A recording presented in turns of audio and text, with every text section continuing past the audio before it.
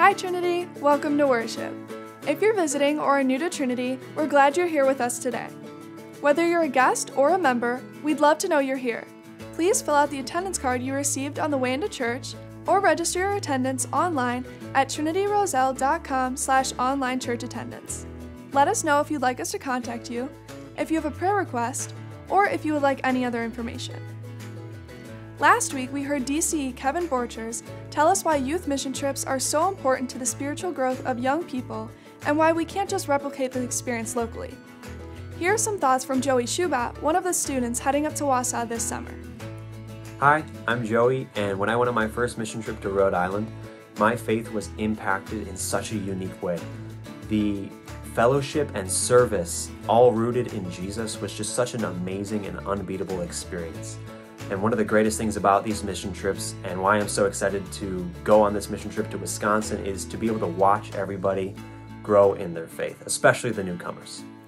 This year has been a challenging year for youth ministry, with all the staff changes and the upcoming move from the community center to the main campus. Thankfully, we've had a strong core of adult volunteer leaders who have provided continuity and support for our high school students. Hello, Trinity. My name is Tony Mitrup, and I've volunteered with the youth ministry for about 16 years now. After serving with various ministries here at Trinity, I discovered youth ministry was my jam. Is it weird if I say jam? A little, but keep going. Okay, great. Let's just say I enjoy inspiring youth and pointing them to Christ, and this is a calling. So when the need presented itself, the adult leaders, Leah, Tom, Emily, Jill, Stephen, and myself, unanimously decided to keep the spring session going and make the mission trip happen. It's a pivotal event in their faith journey, and we didn't want these 25 dedicated young women and men to miss out this year. And of course, it wouldn't have happened without your support in fundraising and encouragement. So thank you, congregation.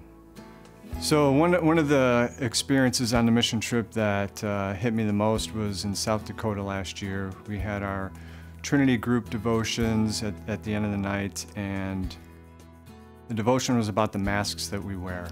And it really got emotional as people responded to that and shared their stories and challenges.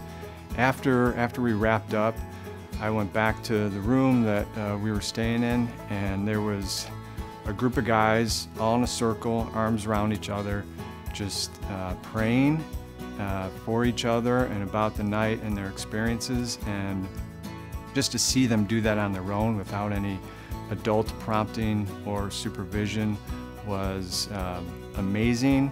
It was a God sighting, and that's what happens on these mission trips. We all get closer to God, and we're always surprised when we look around and see how God's acting in these youth. We will be commissioning our youth mission team at our Sunday services this weekend. Trinity's Dignity for Girls team has their next workshop this coming Saturday, July 22nd, in the Family Life Center from 9 a.m. to 1 p.m. Dignity for Girls creates hygiene kits for girls and women in Liberia.